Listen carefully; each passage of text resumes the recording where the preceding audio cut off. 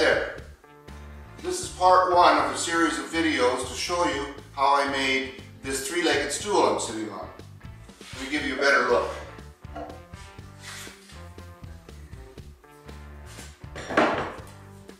It's kind of a fun project, not real difficult in any way, just a little bit of common woodworking and fairly basic turning. But let's get working on it here and show you how it was done. I hope you enjoy it and maybe make one of your own. I'm going to start working on the seat of the stool. I want a seat that's just about 2 inches thick, 15 inches in diameter. I have a piece of walnut here I'm going to use. It's 32 inches long, 2 inches thick, and 8 inches wide. I'm going to joint the edge, cross-cut it in half into 2 pieces, glue those jointed edges together, and I'll have a 16 by 16 inch square, or roughly that. Then I'll draw the circle to 15 inches, cut it out a little wider than that on my bandsaw, and put it on the lathe. Time to get to work.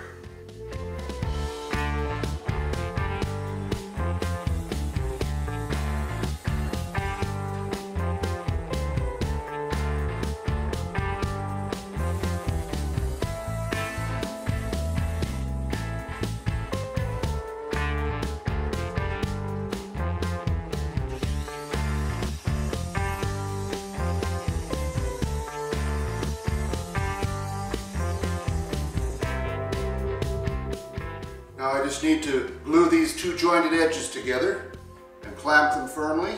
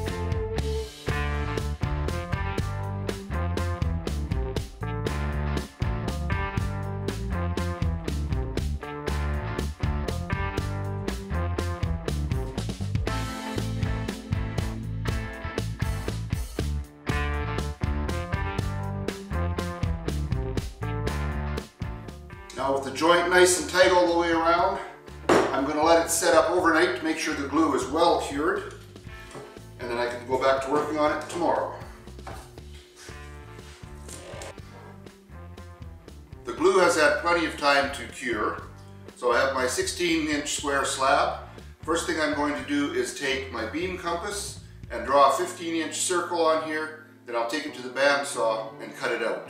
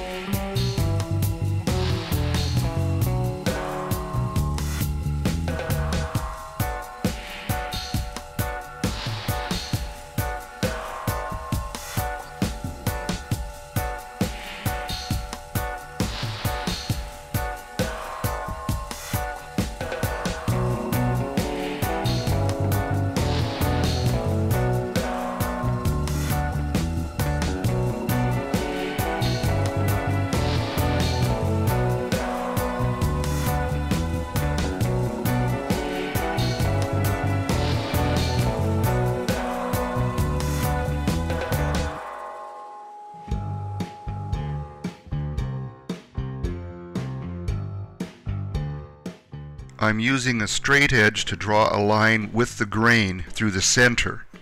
Then I will use a protractor to make marks at 120 and 240 degrees. Using every second line will divide the blank into thirds.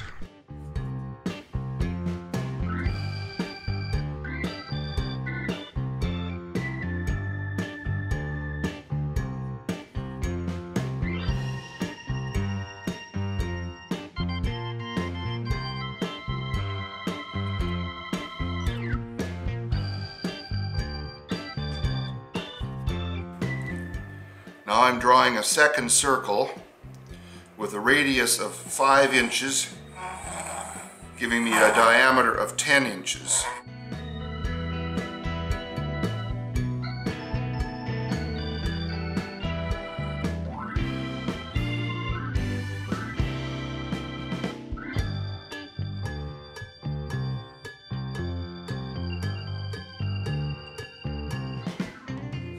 Where the lines intersect at 3 points of the circle is where I'm going to drill for the legs. I want one of them to be right on the joint so it's in line with the grain, and then every second one is where I will drill for the other legs. I have a length of 3/8 inch ready rod in my drill chuck. I'm using that with my protractor to determine the 75-degree angle I want to use when drilling the holes in the blank for the seat.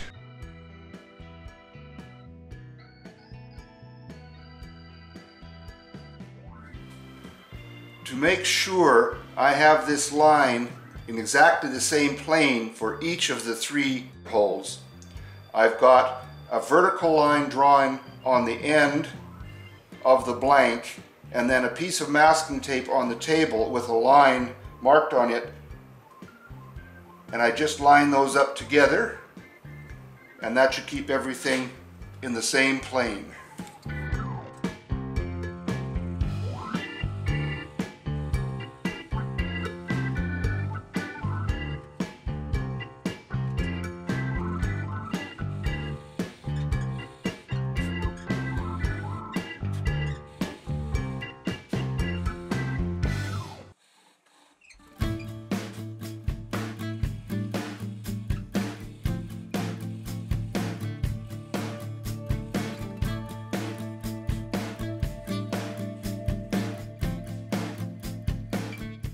Now I'm drilling a shallow 1-inch recess.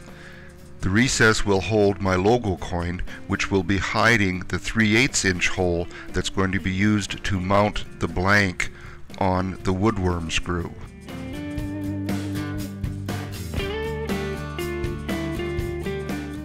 And this is the 3/8 inch hole for the woodworm screw.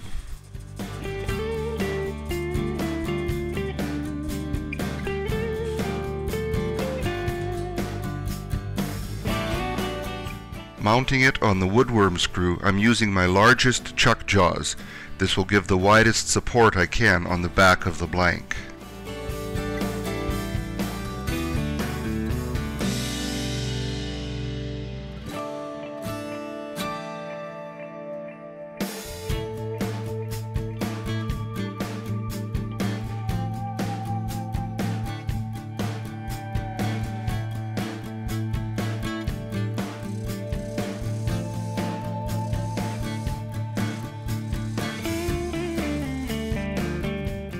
I want the outside edge to have a nice, simple, rounded shape.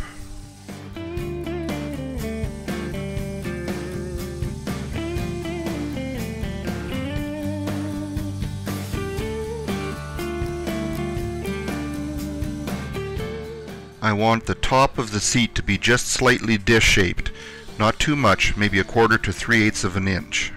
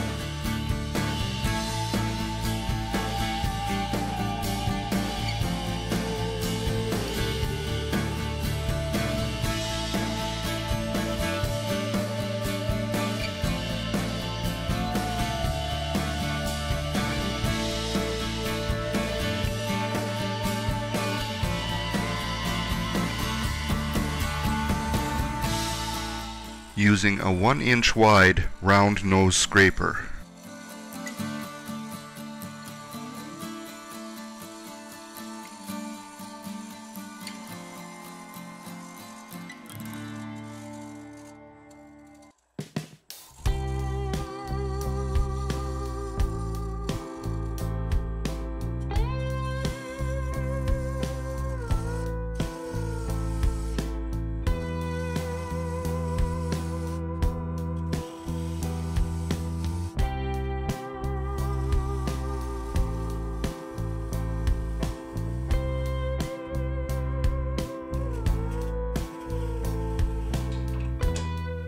I've made a test piece. This part is 1 inch in diameter. It's made to fit snugly in the holes. This part out here is 2 inches in diameter, which is the maximum diameter that I will have for the legs. As you can see, at this angle, there's a gap here. That, of course, is because the angle that I drilled the hole. What I have to do now is, from just short of here, taper this at an angle so that this will sit snugly all the way around.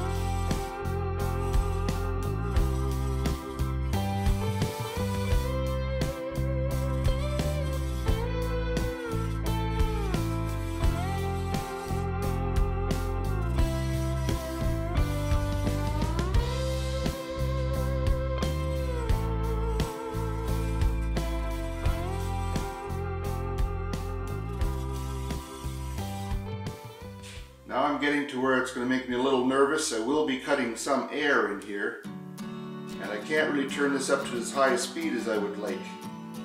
It seems to have a little bit of a vibration when I do.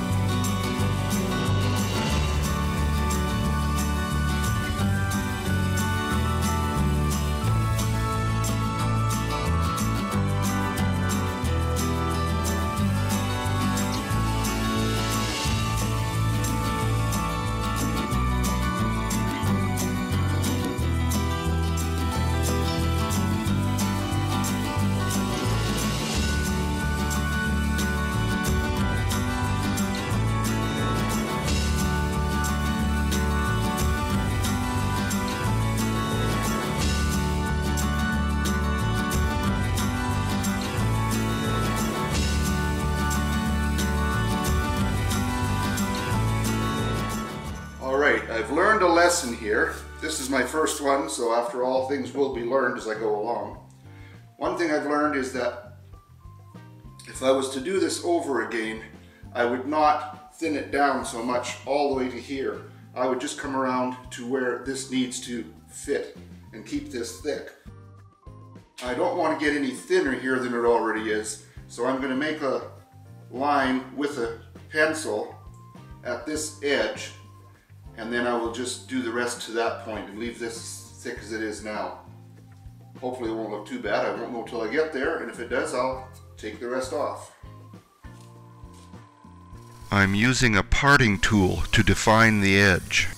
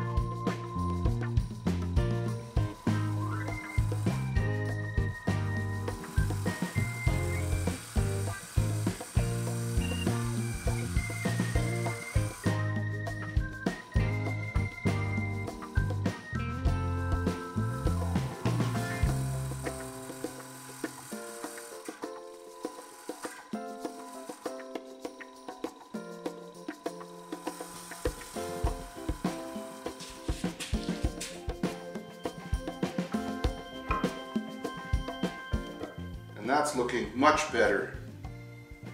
Much better in there.